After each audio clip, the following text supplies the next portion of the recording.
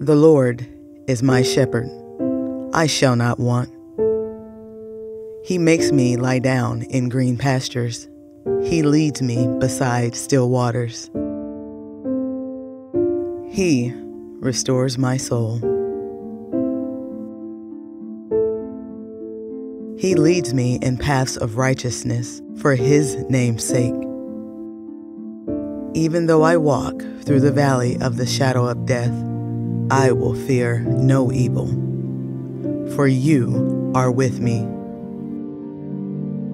Your rod and Your staff, they comfort me.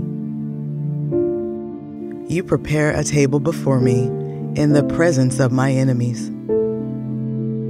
You anoint my head with oil. My cup overflows.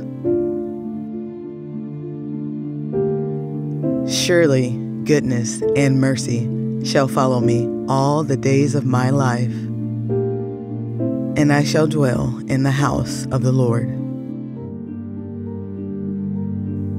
forever.